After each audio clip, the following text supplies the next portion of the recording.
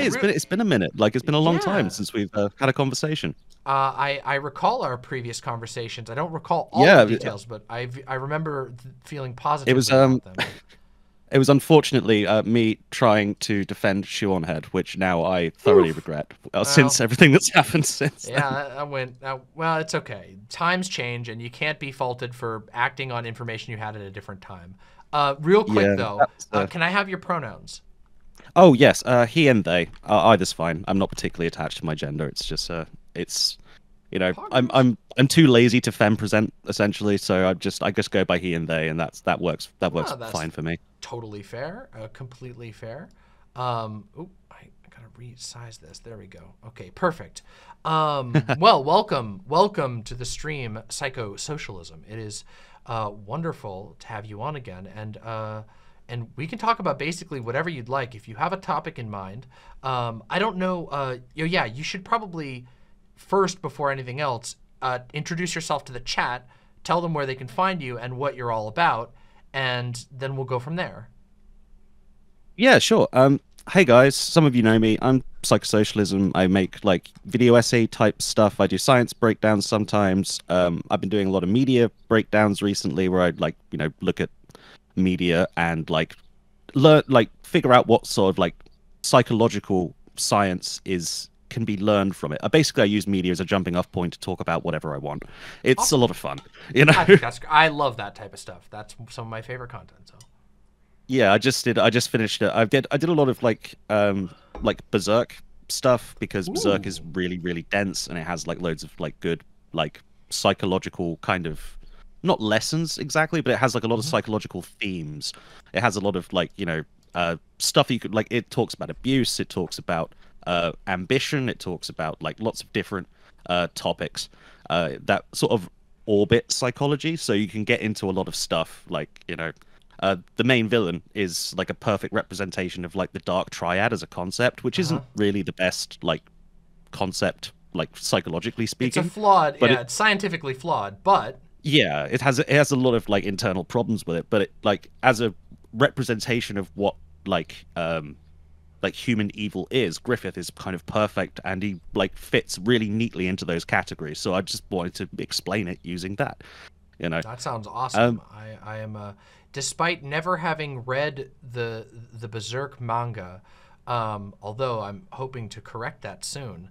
I have nonetheless been greatly influenced by many Berserk inspired media, like a lot of it. So I never have gotten around to getting to read the whole thing. I never had access to it when I was younger, but I do I now. I would So. thoroughly recommend it because I made like a video, like a couple videos about this as well, but it has like one of the best sort of representations of BPD in it Hmm. that's ever been put to like a fictional character. Like, just sort of Hmm. breaking down like a character's life and like looking at it and going, ah, so this is how BPD can form in a person. Like, it has so many great things like that. Like, trust me, read Berserk, I will. you'll come out of it going, this is one of the best stories I've ever come across.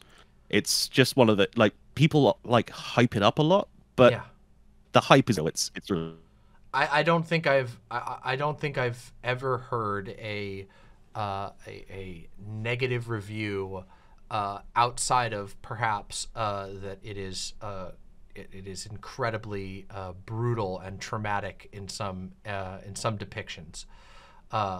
That's about oh the yeah, it only is. critique I've ever, or like the only solid like dislike I've ever heard. Everyone else has said you just need to read it, and it is on my list. I also have lots of things. Everybody is, of course, in chat and be like, "Oh, you've never seen it? Oh my god!" And I'm like, "Yes, I Well, know when this you get lost around to things." it, I'm looking forward to hearing your media take on it because I like your Ah, media take a lot. yeah, I So would.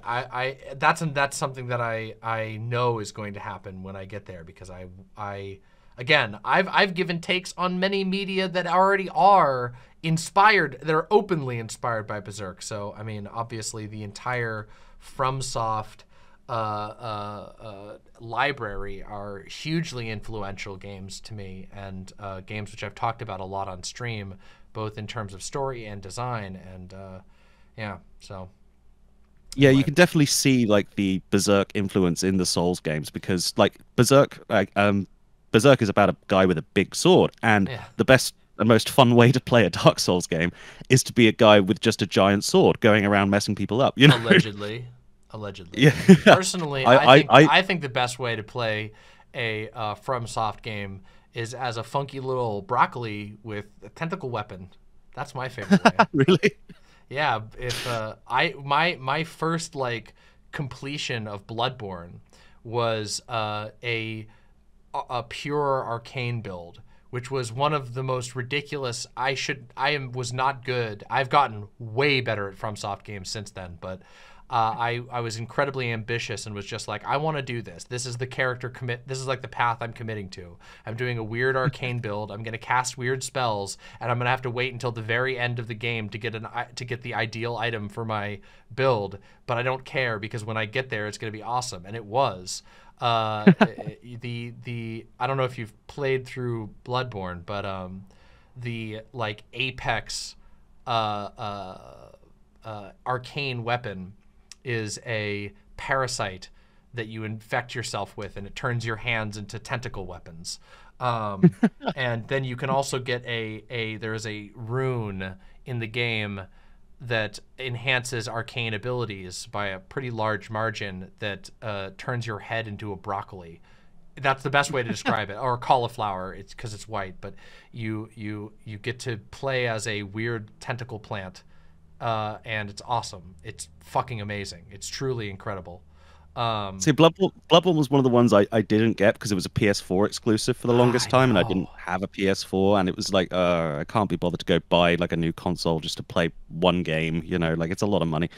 So If you can I never got find a around to friend playing to borrow Bloodborne. it from, it is Bloodborne is amazing. It is legendary. It is just, it's my personal favorite of the entire Dark Souls, of the entire FromSoft library. It's like, and even still, even after Sekiro, even after Elden Ring, which I put like close to 300 hours into Elden Ring at launch, it was ridiculous. It ate my entire life. Still, Bloodborne reigns supreme. Well, that's a big recommendation. Like I've actually got like a PS4 in my house right now. My ex left it Play it. behind, and Play it. the problem is they haven't actually left the controller. So, No, get a controller. Just get yourself a so I have controller to and just play get a Bloodborne right controller. away. I'm telling you, it is worth it. You will not regret it. Especially since you're singing so highly the praises of Berserk, because as I understand it, Bloodborne has an incredible amount of Berserk in it, genetics in it, It like the and aesthetics of it certainly are yeah, like the everything is kind of crazy hyper violent aesthetic. Like Dark Souls is more like sort of grungy and like you know it's dark, but it's like you know it's kind of muted in its tones. Bloodborne looks at least like it's just got more like insane like Lovecraftian it almost like is. imagery in it. I made a video. I don't even know, actually I don't know if I actually ever published it as a video standalone, but I did a stream segment a long time ago where I talked about how Bloodborne is better Lovecraft than Lovecraft, in that like it is an inspired media that surpasses the original and should be seen as like the better foundation, in my opinion. It does everything that Lovecraft. It takes all of the good from Lovecraft and boils out all of the bad, like in so many ways. There's so much shit that I could talk about in Bloodborne, that would make me sound like an absolute maniac, which is perfectly fitting, because the game is it is a game about all kinds of. It's got all kinds of themes going on in it that people ignore. Uh, uh, I shouldn't say people ignore it. There's actually a ton of really cool channels. There's actually a video that I have on my list right now that I've been waiting to watch, which is called "The Visceral Femininity of Bloodborne," Ooh, which I'm really excited to watch that. Bloodborne is one of those games where like the lore is still in capturing people now. Like most of the games, most of the Dark Souls games, you know, there's a pretty heavy fall off after people figure out most of what's going on in the games. But Bloodborne has so much shit going on in it and so many weird mysteries and things that are intentionally left tantalizingly deranged that like I don't know. You just got to play it. It really is incredible, and I think you'll find yourself in love with a new game. Oh, I probably will. A new game addiction is probably not what I need right now. But Well, it's a good one. I I tend gotta to be one of those say. people who like gets full on like addicted to things, and like I hyperfixate and it gets like out of control. That's what But happens to me I, too. Yeah. yeah, I know it's a common struggle. We all fight through it. Yeah. I like that title of you just said though, visceral femininity. That's a Yeah. really nice that's just a nice sounding combination of words. I love that stuff. That's It is great, and I'll tell you, you're in for a treat if you find like lore videos and stuff like that, like a soothing or enrapturing experience, because there's a lot of them about Bloodborne. To the degree somebody even wrote a book about it. It's called really the Pale Blood Hunt. They wrote a book and published that book as a deep analysis of Bloodborne lore and the themes going on in Bloodborne. I think it's called the Pale Blood Hunt. getting like a published book going like about a piece of media like that. That's kind of intense. That's like a symbol of like the dedication that goes It really into is. creating art. It's incredible. Yeah, you can actually get a free version of it still. But yeah, it was like formally published. It's got an entry on Goodreads with 500 reviews. It's incredible. Wow. Yeah, that's how hard people went on this particular game. It's an incredibly meaty game lore wise. Plus, All it's right, just an absolute blast. I'm sold. Yes, yes, that makes me happy. Consider me a convert. I shall investigate ways to play this now because I want I have to. infested you with the madness. You've been touched. You didn't know, but this whole time there's been you can't see it because you have yet to be enlightened, but there is a worm tunneling through my audio feed into your ear and infecting your brain at the moment. Well, it's like in 6 months there'll be a video essay like the insane psychology of of Bloodborne or something like that. I opened the Necronomicon and now, yeah, Yeah. And now my one of brain those is games. juiced. Makes you go a little crazy, but I thought it was a wonderful ride down Madness Lane. So Oh, I'm looking forward to it. yeah. The reason Anyway, go I ahead. should probably I know we don't have too much time here. There's probably other callers who are like bigger figures than me. It feels kind of strange, like talking to you after people like Joe Lewis and President Sunday because You're like they're fine. big. Don't worry about it. The whole point of this night is to bring all kinds of different people together and make connections. That's the goal of tonight.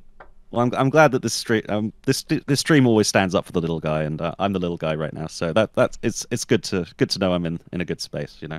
But the reason I wanted to chat in the first place because I saw where you were chatting with Luxander about burnout and creator Yes. burnout. Yeah. And I was wondering, do you have any I'm just curious, what do you do personally to sort of, get past that? Because there's lots of different. I made a video about burnout a long time ago, and it's a very difficult thing. It's a difficult nut to crack when you start getting into the cycle of burning out, creating content, and it's a very complicated thing. So I was just wondering, what you do personally to, sort of overcome that feeling. Yeah. I am no expert, I should say. Lately, I have been adapting pretty significantly how I deal with burnout. In the past, the way that I dealt with burnout was not very healthy. I will say the way that I did it before was I would make content in huge bursts whenever the inspiration struck me. Almost like a simulation of like a manic depressive phase where I would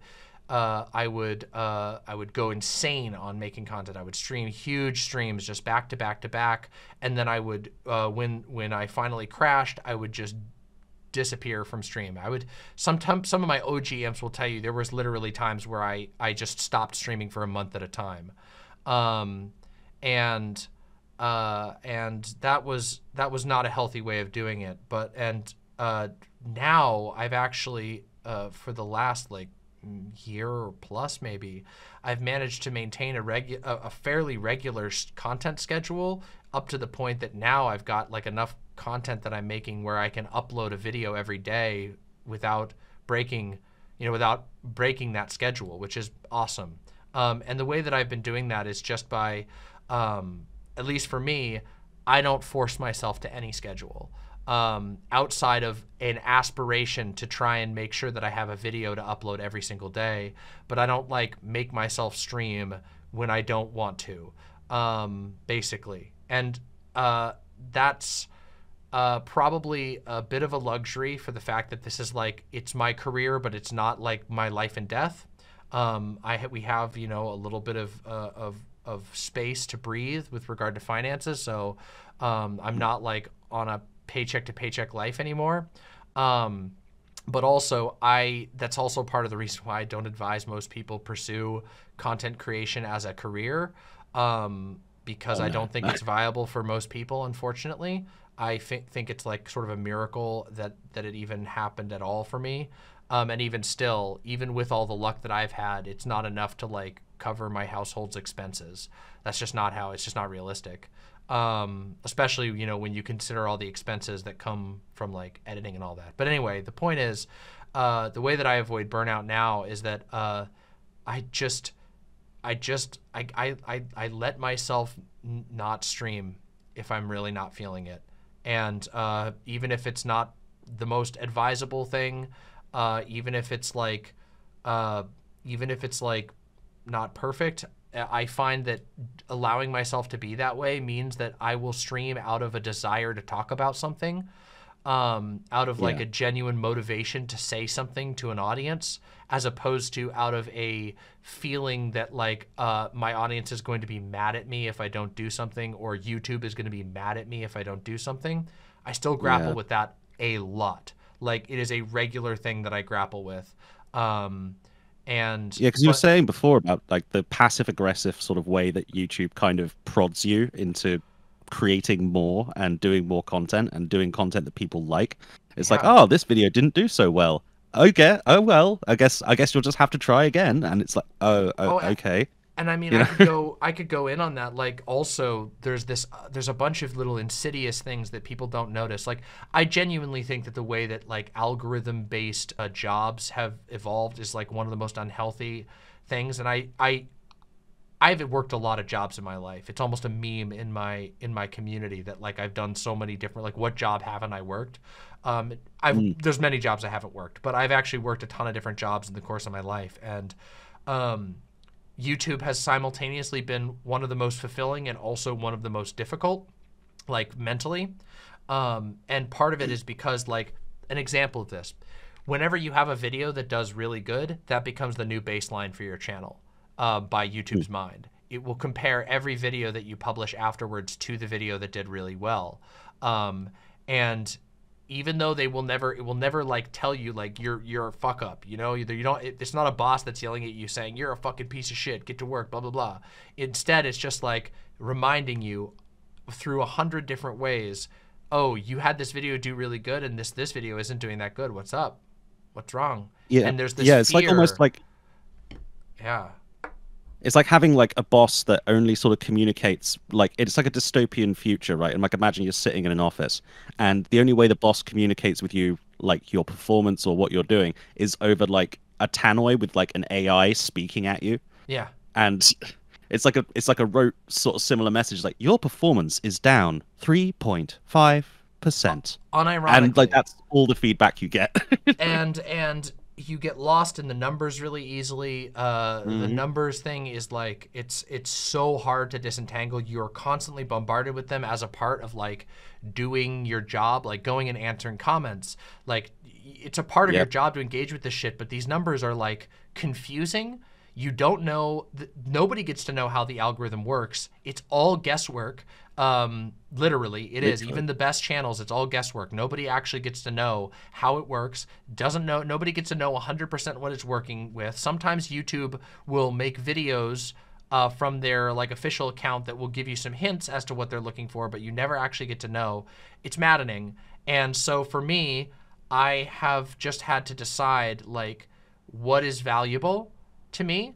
And to me, it's like You know, obviously growth is valuable. I want to meet, I've set a sort of personal goal of like, I want to upload a video every day if I can, but uploading a video every day as a streamer means a little bit different than like a video essayist. So I want to get a video from my streams, you know, so I want to make sure I'm streaming relatively regularly, but not on any lockdown schedule. I don't want to feel like on a Tuesday rolls around, I got to stream because it's Tuesday. No, I want to stream because I have something to say.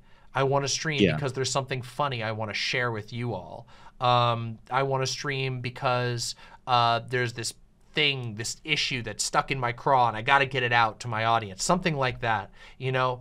And I focus on that, and that has helped a lot. That philosophy has been the biggest deterrent to burnout, and I can't say that it's going to work forever, but it's worked for a long time. It worked way better than my old style of just burning out and then waiting out the burnout for as long as it took. Instead, I just don't have the burnout in the same way. I don't know.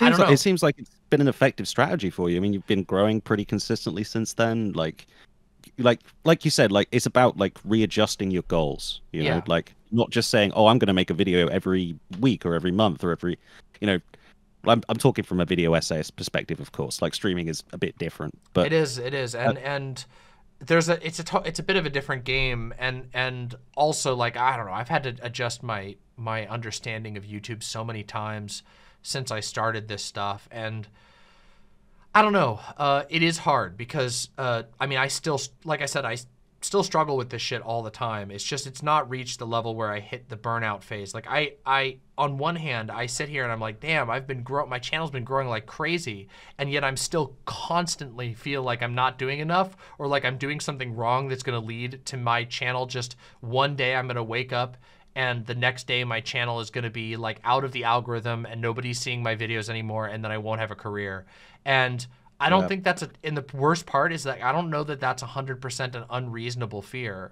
I just have to. It happens. Like it has, like I had a really like a really successful video.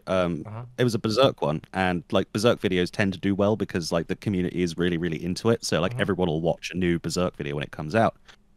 And all of a sudden, like I saw this video go from like going, you know, doing pretty standard numbers to jumping massively for like 3 weeks to the point where it was like, oh, like I've got like 20K views on this now. Awesome. And then YouTube age gated it. Oh my because God, it was about right? sexual abuse, because that's what the topic I was discussing. And I was like, damn it. Like I was so angry. And that is something that has happened so many times in the history of YouTube, which is why it's like it's hard for me to like, it's really hard for me to find ways to calm myself down when I'm freaking out about it. Because I'm like, oh, there's been adpocalypses. There's been content change. I mean, something that changed recently for our channel is like all of my videos now are getting limited because of the changes they made to the rules around swearing, and then they undid them slightly. And we were following the rules, but because of the changes, it means that all of our videos get limited by default and then have to be appealed. Appeals are a 7-day process, which means you know, a 7-day maximum process. Sometimes it's faster than that, but you don't really know. So we have to choose between dropping things while they're relevant versus you know, waiting for them to be monetized, which is ideal in the algorithm because limited videos don't do as well. And it's insane. And like, so this type of stuff is like you say, it's maddening. It's like staring into an abyss that's like, you know, criticizing you in a very vague way.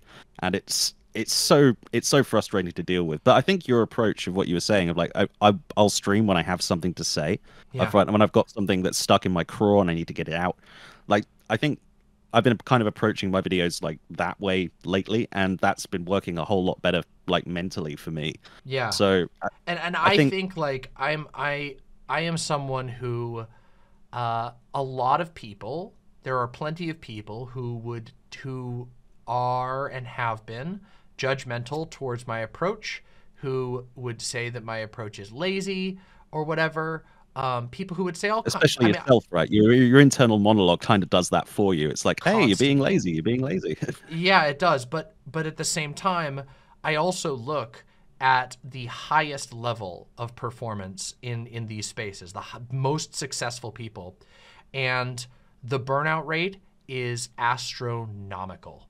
And I'm Yeah. talking people who are making millions of dollars off their channel and they're still burning out because because money can't buy you not burning out creatively. I mean, literally just like a couple of days ago, one of the most popular YouTubers right now, Moist Critical Charlie, Penguin Z1, like Yeah. he did a video talking about YouTubers burning out and how many of them, it's been happening, how many of his friends have just stopped creating content entirely, and how it's like, oh, well, they've reached a level of success and they can do that. But if it happens to the people who are making millions from this shit, to the people who have hordes of adulating fans, then it can Yeah. happen to any of us. So my approach is that at the end of the day, I grapple with my internal monologue and I ignore outside people who tell me that I'm not doing things right, because I'm not going to end up. I want to be here for the long game, and I want to be here to make content that will be memorable in people's minds for a long time. And I think personally the key to that is fighting with people who always want to optimize, or fighting with the part of myself that wants to optimize everything. Yeah. Because it Fighting can't with be your done. perfectionism. Yeah, because it can't be done. Yeah. It can't be done. You cannot Yeah. please the algorithm. You can only work out a bargain with it, that will be One temporary at best. Yeah. one of the things I used to see a lot when I was working in mental health, I don't anymore. Like I burned out on that a long time ago. That's why I made a video about burnout, because Yeah. like being, working in the health service through COVID and working in mental health with Oh my like God. kids in particular, Yeah. it was a rough time. And like mentally, I really can't sort of handle it anymore, which is a shame because it's what I enjoy. But, um, sorry, one second. My phone just vibrated for no It's reason. all right. No Um, worries. that's distracting. Where was I? You were Yeah. saying that you burnt out on mental health care. Yeah, but one of the things I saw when I was working in mental health, particularly working with people with eating disorders, was this perfectionist idea of like people with eating disorders. They like have this false like kind of image of what perfect is in their mind, which is always changing and always shifting further down the road. Like Right. even if they achieve their goal of being X weight, for example, they Yeah. always see, well, I can still lose more, you know. Yep. And you could see like the destructiveness of perfectionism, and it happens in like every industry to a certain extent. It's not just eating disorder people who feel like that. It's like it's like a common sort of normal part of thinking gone wild. Like that's what Yeah. an eating disorder is. It's a common And part I of think like it's thinking especially gone off. that's especially a good observation when you think about like the type of people who are drawn to this type of work anyway are already people who are ambitious, and it's Yeah, very easy to blur the lines between ambition and standards for what you're creating and that perfectionism, and it's constantly being encouraged by the system at hand that wants more content, better content that gets more views. It's so hard to do. And it's like I've noticed that a large amount of my mental energy goes to keeping these things at bay. And I'm hoping to figure out more and more tactics over time that help me to just be able to create more healthily. There have been many times where I've sat down and I've thought, I don't think that this industry is actually viable. I think that there are a handful of people who make it, and the rest just burn out and are forgotten. yeah. But I don't know that Well, it's one of the I don't know if I believe my doomer self, because I do think that there are ways that you can. I like to believe, and I'm at least going to try to find a way to make content and make videos that are valuable and high quality that doesn't leave me miserable. That's my goal. Yeah. Yeah, it's a good goal to have. What you touched on just there is like there's three sort of components to burnout. Like this is like in the literature, right? There's three Yeah. components to it. One of them is emotional exhaustion. That's like a big thing that you get, especially when you're like when you were debating, for example. Like that's a Yeah. lot of emotional effort that you have to go through dealing with people like Rob Noor. Like that's an emotionally Yeah. taxing event. It was That's incredibly. Yeah. Yeah, like how do you not just like flip out on the guy because he's just ranting on? But that like emotional exhaustion, so that's like a big part of burnout. The second part is the one that you were just speaking about, and that's cynicism. You get cynical about the industry that you're working in. When the cynicism creeps up on you, it makes you feel like your entire job is pointless. Like you're not actually doing anything that's constructive or creative. Um, the big poster child for this is ambulance drivers. Ambulance drivers have like I think a 9 out of 10 was the this is pre-COVID research, but 9 out of 10 ambulance drivers feel depersonalized by their job. Yeah. They're so cynical about the system they're in, and they don't feel like they're making a difference. So ambulance drivers burn out at a massive rate. And I've had drinks with ambulance drivers. They will Yeah. tell you some messed up things. Yeah. Like, oh yeah, I attended this call the other day and like someone's, I'm not going to mention the Yeah. details because they're pretty graphic. Yeah. Yeah. That cynicism when it creeps up on you, it's really insidious. And what it does is it makes you less effective at what you're doing, and that creates this vicious sort of cycle where you get like not only do you feel oh the job is messed up and the system is breaking, but I'm breaking within the system and I can't fix it, and it goes round and round in this horrible I should vicious talk cycle. about that real quick. Not to interrupt you, but No, it's cool. there Go is off. something that I've done specifically because that's one that I deal with a lot. Is especially this especially was true during certain avenues or during certain what was the word I was trying to reach for? Not avenues. Certain portions of my career on this website where I felt like people who were against me were making videos that could get hundreds of thousands of views saying something horrible about me, and then my response to it would get 100 views, a couple hundred views. When I was way smaller and I had these huge channels taking me on, and even even the recent drama with the whole shoe on head thing, where it's just the numbers were so off that it made me feel very cynical in some ways. And one of the ways that I have personally gotten better about that is that I have created I save certain comments. When I get a comment that I feel like came from the heart from somebody and they say, hey, here's a really tangible way that your work has helped me, or here's something that I took away from a video that you made, or here's something, I will save that comment with a date and everything, and I have a little box basically of comments that are ones that show that no matter what, like even if there's some fucking asshole who's way bigger than me dunking on me or whatever, or making up bullshit completely. I mean, like I said, the last situation, some shit was said about me that was completely out of hand and totally untrue, but was seen by a lot of people, and there was nothing much I could do against it. But knowing that nonetheless, that despite that, there are still people who've been directly impacted by something that I did, does help me defeat that cynicism, that feeling of cynicism. Yeah. It's a really valuable weapon to have. Like, people in like the audience, like people in chat right now, they might just sort of post, hey, I love your stuff. Hey, like, they'll post it like not thinking too much. Like they'll just be like being nice, they'll just be like posting stuff and like saying, oh, hey, like, you really helped my life out. Like you've done this for me, you've done that for me. Thank you.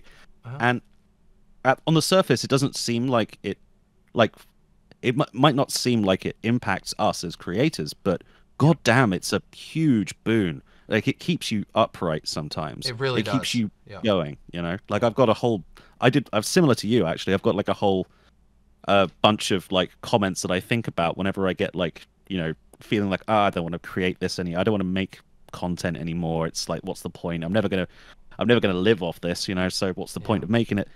And then I think about like the guy who sent me a few quid on Patreon and like said, oh hey, like thank you, you inspired me to go get therapy.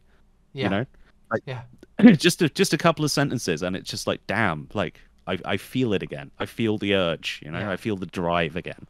And I think that like these are not, by the way, what both of us are talking about here, for those in the audience who aren't creators of any type, these are not tools that are provided to you. You have to make these yourself. There is no way YouTube doesn't do your best comments feature. There is no way for you to save within YouTube comments that you really, really like, or anything like that. You have to do it yourself.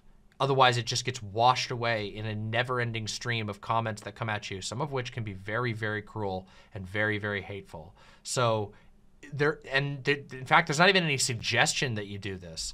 Like, YouTube doesn't even say, hey, oh, hey, I mean, I nominate your best 5 comments. You know, that would be a cool yeah, feature. Like, that'd be cool. Here's the top 5 most upvoted comments on your videos or whatever. Like, there's nothing like that. You have to do it all yourself, and that feels very self-indulgent and almost silly, like you're giving yourself a little pin one day. But it's also, just keep in mind that most workplaces will have, not to make a positive or a negative comparison from YouTube to an average workplace, but in an ideal workplace, you'd have a manager who'd, you know, once in a while slap you on the back and throw you a pizza party if you did a really good job. You know what I mean? You have nothing like that on YouTube, except for your numbers have increased. Congratulations. Move on. Continue creating content. Literally. It's like, oh, this one is doing slightly better than average. Congratulations. I'm like, oh, thanks, robot. Like, that's exactly what I did. Exactly. Wow. Your metrics are up by 3.5% this month. Congratulations. Like, it's ridiculous. Anyway, your sorry, I impressions didn't mean to click through, interrupt you right? there. No, I no, didn't mean to interrupt you or take you off the whole thing, but no, it's cool. I was gonna go off on like a tangent about the NHS briefly, because when I was working in the NHS, like I was pretty in deep. Like, it was psychiatric intensive care. That's like, you know, guys who come in off the street and they're like completely detached from reality, and you've got to bring them back, and it's a whole process. But the thing that kept everybody going, even in like really difficult times, really difficult patients, and like, you know, long-term stays, and people who were stuck in the system. There was we had a huge wave of people who were sent from immigration centers. That was a whole mess. Like, it was, you know, but what kept people going was the fact that everybody there was willing to, they would catch when you were feeling down, and they would say, hey, how you doing? You know? yeah. They would have a conversation with you and pick you up. Like, we had a really close-knit team for a while that was really good at that. So having like people around you who can, like you said, like a manager who slaps you on the back or throws you a pizza party, or, you know, the nurse in charge, like, say, hey, you handled that situation really well. Like, you know, well done for that. Like, you know, go take a 5-minute break. You've earned it. Like, those little things, like, they don't seem like much. And, you know, the people at the top of the chain in any workplace situation will see it as wasted time. They'll see it as, you know, something that's detracting from profit, or, you know, a waste of, you know, money, or something like that. They you know, people at the top tend to think like that. But those little moments at like work or in content creation where someone just sends you a really nice comment, those things keep people going. It's like it's like a sort of psychological food that people need, you know? It's like it is the fuel that makes any of it worth it. And none of it would function if people didn't have that. Yeah. So it's like, I don't know. That's why I've, you know, I've taken a lot of efforts to try and spend more time engaging with positive comments, and also spend more time highlighting them and making a part of my work, enjoying the rewards, the rewards that exist of that work. Otherwise, the burnout comes in. Well, always take your time to bask in the glow, you know? Yeah, seriously. It's like essential. Like, it's not just like a trite thing. It's like, if you will not be able to continue making content. And again, it does sometimes feel like you're giving yourself a medal, but at the same time, no one else is going to do it. So I was going to say that's just how it works. There's the first medal that you're going to get from anybody is if you make it to 100,000 subscribers, and a lot of YouTubers will never make it to that length, even though they're making some of the coolest shit in the world. That's true. So, like, how often do you stumble across like really small YouTube channels who are making really good shit? Like, just often, like stuff blows your mind. Like, yeah. Well, like this is one. I hate to cut us short or anything like that. Oh yeah, no, we've been rambling going about for a while, but please, shout out your channel and your stuff one more time. This was an absolutely amazing conversation. We just have a couple other people waiting, and I want to make sure that everybody gets their time before I run out of energy. So of course. It's been wonderful chatting to you. You're an amazing person to talk to, and this stream has been really really good. Like it's just been like an excellent like a list of bangers. It's just been a list of banger That's how I conversations. feel. So I'm like, I can't wait because I'll be able to post all of these conversations, and each one of them has been awesome for a different reason. So I'm super, super excited. okay, I will make way for the next person, but Thank you. I'm psychosocialism. Check me out on YouTube. Also, I'm also on Twitter at socialism psycho. If you still use that hell site, why would you? It's bad for you. Um, I make videos about psychology in media and philosophy occasionally, and I dip my toes into a whole bunch of stuff. And yeah, check out my videos on things. I do good stuff. I think that's Well, that's the best self praise I can come up with right now. I have not seen. I don't think I've seen. I may have seen one of your videos, but I will say that I've enjoyed our conversations, and this conversation has been wonderful. So people, please go check out Psychosocialism, and thank you so much for coming on. Seriously. Hey, no problem. If you want a place to start with my stuff, check out the destruction I did of Lisa Littman and Okay. her really bad ROGD papers. Those ones are fun because I Will basically do. spend half an hour just dunking on really bad science, and it's fun. It's fun dunking on idiots. So, Well, thank you so much. I hope you have a wonderful rest of your night. well, it's morning here. It's Rest very of your it's the morning. sun out. Yeah. Have a wonderful rest of the stream. I will be around. So have good conversations. I'm sure you will. Have a good time. Bye for Love to all now. of you guys in the chat.